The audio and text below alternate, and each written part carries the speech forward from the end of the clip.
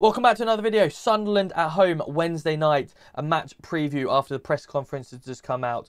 Don't normally do these type of videos, so I know some of you might be thinking, what you doing, Deggy, what you doing? I've done a lot of criticism on our performances last few weeks. Saturday's performance was fantastic, got completely spot on.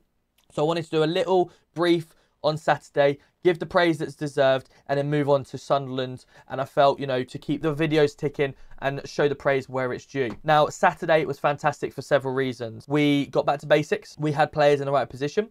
Players were up for it.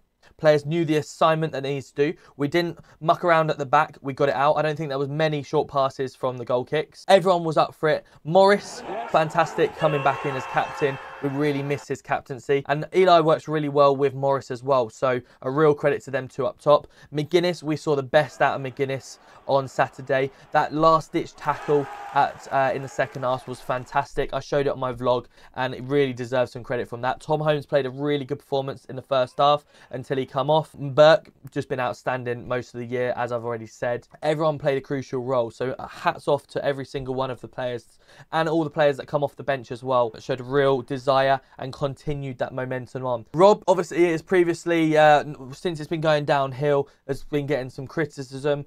Yes, the performances themselves deserve some sort of criticism because he's tried to do his style of football and put in some of his tactics. It's not quite worked. A lot of people complaining and saying that it was NJ's tactics that he took us up to the Premier League. But in actual fact, he come in November, right? And NJ's tactics, yeah, of course, they were working, but I feel that it had a ceiling. NJ went to the Premier League, to Southampton. It didn't work. It was proven.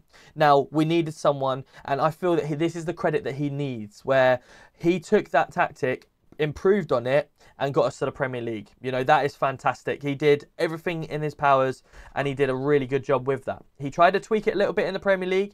It worked sometimes, then it didn't work, and we've obviously come back down. We've continued trying it in the Championship. It's not quite worked, and obviously we've then gone back to the basics for the game against Watford, and it's really, really worked, as we can see with the 3-0. And I really hope moving forward that it continues to do it. We know Rob doesn't like to tweak too much when it's going well. So I feel that tomorrow's game will have a very similar side to what we see with if the injuries are coming back. My personal criticism that I've always shown and I'll stick by them 100%.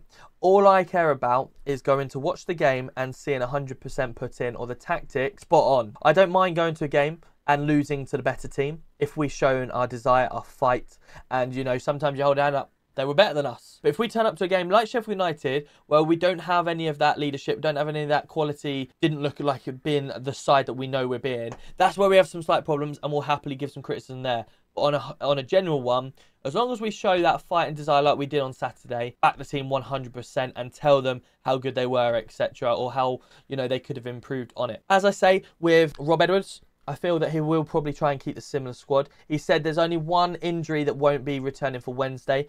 I personally feel that will probably be Burke.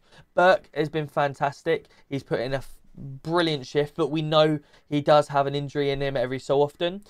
He's put in a lot of hours on the field and a lot of commitment. So I think if it is to be anyone, it might be Burke that's not going to be featuring. So I think how we'll set up against Sunderland will be Holmes, McGuinness and Hashi. We saw that in the second half. Moses is still out on the right wing back. We'll have Doughty on the left wing back. We'll also then have Jordan Clark, Klaus and Chongi if fit. And then we'll have Adebayo and Morris up top. As I say, he doesn't normally like to change it too much. So I feel that might be the performance. Sunderland do play a 4-3-3 and they have done in the last two games. They've got Job out on the left side. They've got Rigg on the right, Neil in the middle, and then they've got the three up top. So I think we'll either try to play that, or if we don't and we go to maybe a 4 at the back, I would quite like to see a potentially a Hashioka, McGuinness, Holmes, and then Doughty. And then in the middle, maybe Victor Moses, Klaus and Jordan Clark.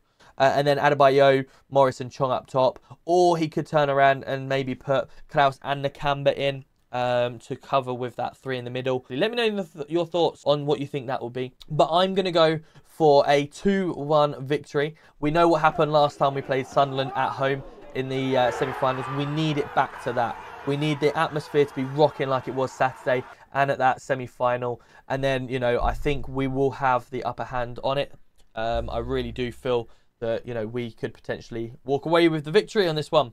Thank you so much for watching today's video. Please smash that like button, hit the sub, let us know in the comments your thoughts, and we'll see you tomorrow night.